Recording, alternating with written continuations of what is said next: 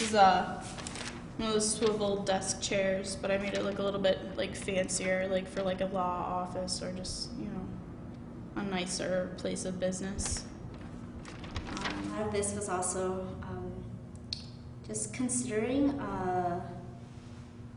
what people in offices would like to see.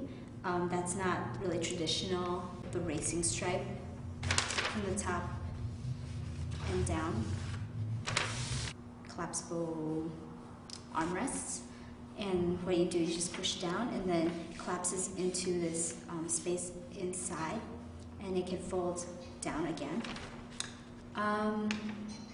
Yeah, this can also recline as indicated and kind of kicks out. It was a really fun project to do. I really liked it.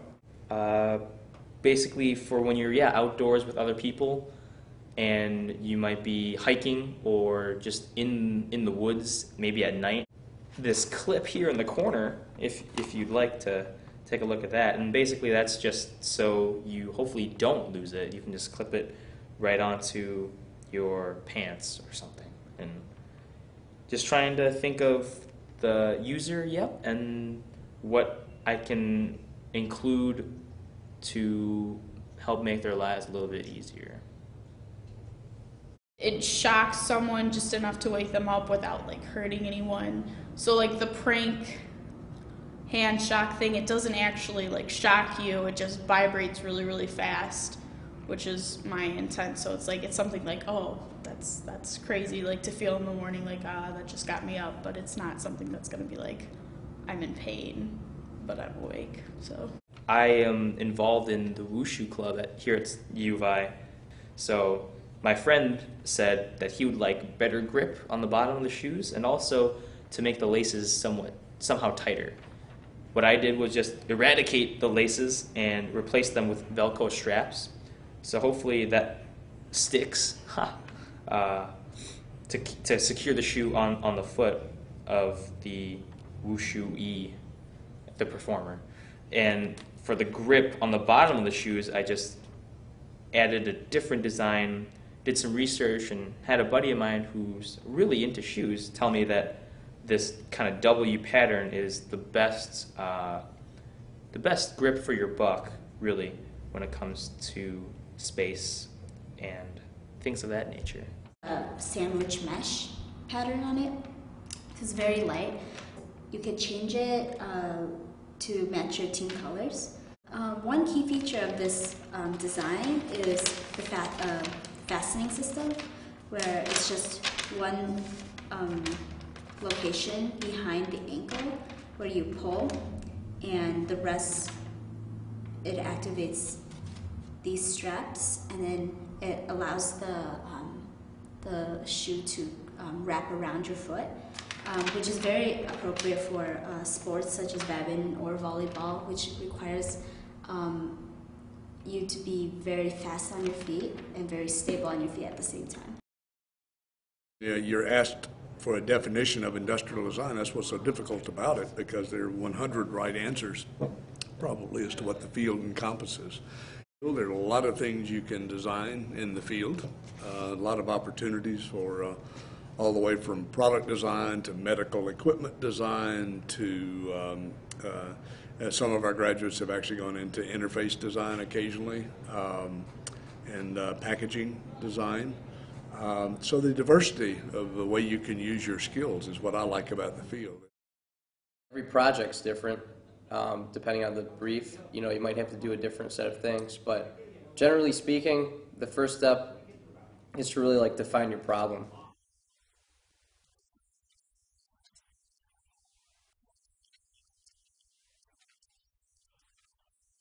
Brainstorming with word maps, things like that. It's like, okay, what products exist right now that solve this problem, or what products are these users using that are similar?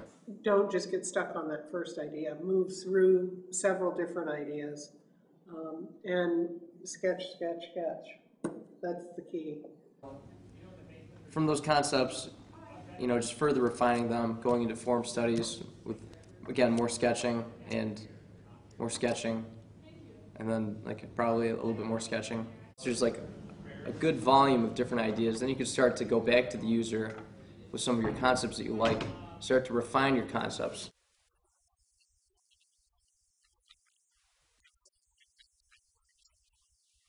I try to look up as many materials as possible to see what's out there and what they might be used for.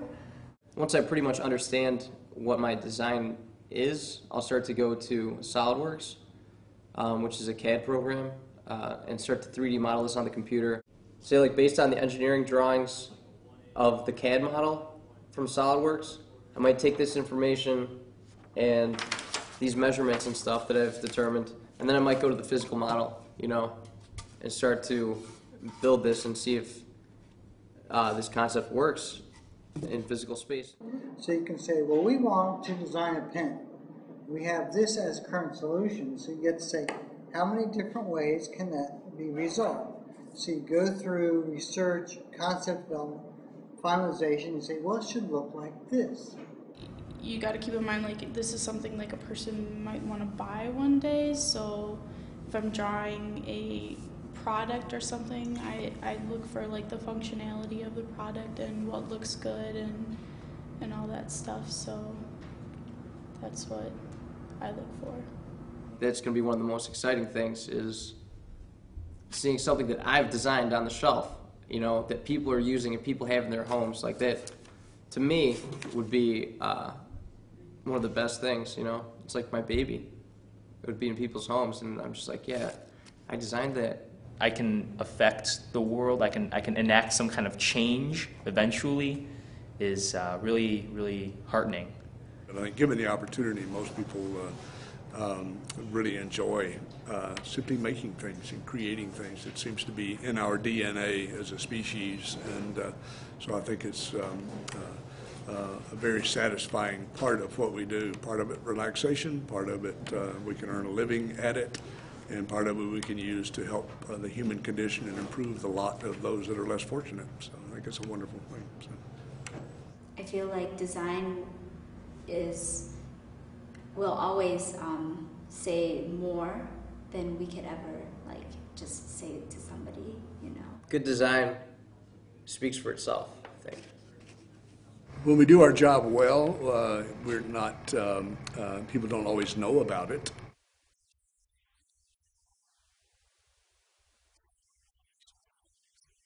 Design is important because like everybody has their own style and like shows everyone's personality.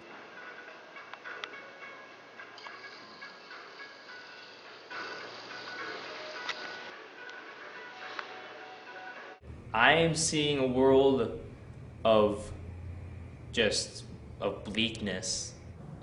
It'd be pretty boring.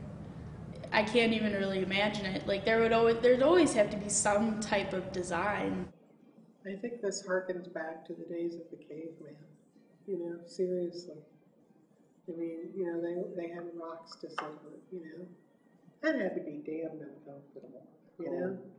Oh, everything made would be very tasteless, very just not interesting. So, as I said before, we would basically be living in huts. Things would be very scientific, I think. And art and design tends to be more emotional. You know, it's making an emotional connection with things. I've seen solutions that were done strictly by engineers. They worked perfectly, but they looked crappy. And if that industrial designer was not around, you'd have a bunch of things that were perfect solutions on the inside, but the outside was never really thought of. So you know, it would be stuff that was halfway solved. Mm-hmm.